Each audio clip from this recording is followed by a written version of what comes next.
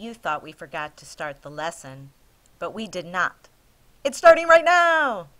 In a math-mazing, math-tastic world, one number is not always enough to represent one value. Sometimes we need two numbers. Sometimes we need fractions. If you don't think math is used in real life, then you have not met fractions. Think about it. Think about the number of places you see fractions. Maybe it was a recipe. 1/4 cup flour. Maybe how far away your friend lives. 1/4 mile. Maybe how tall you are. 4 1/2 feet. Maybe when school starts in 1/2 hour. So what is a fraction? A fraction is just a value. It's written with one number as the numerator, over a line, over the bottom number, the denominator. The denominator tells us the number of equal parts a whole is divided into. The numerator is the number that tells us how many parts we're being asked about. Let's look at an example. Sometimes you see this kind of image, kind of a rectangle cut into some pieces. It may be called a fraction strip or fraction bar. But you know, this would be much more fun if it was a candy bar, still separated into 4 equal parts. But I'm kind of hungry, so I'm going to eat some, or a little bit more. Okay, that's good.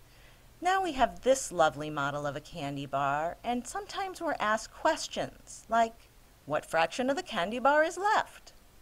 Well, remember, our fraction is a numerator over a denominator. The denominator tells us the number of parts the whole is divided into. In this case, it's 4 pieces. Now, the question is, what fraction of the candy bar is left? How many pieces of the 4 pieces are left? Just one. One little piece is 1/4 of the candy bar. But what if that wasn't the question? What if the question was, what fraction of the candy bar was eaten? Well, that doesn't change the denominator. It's still 4 equal parts we started with, but I ate 3. The question was how many were eaten? 3. Okay, here's a number line. Sometimes we see fractions with number lines. I can't turn this into food, so you're just going to have to use a number line.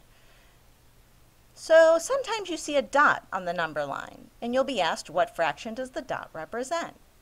Well, remember, our fraction is a numerator and a denominator. The denominator tells us the number of equal parts our whole is divided into. Our whole is divided into 3 spaces. 1, 2, 3 spaces. That's your denominator. Now, we're being asked about the dot. The dot is 2 spaces over.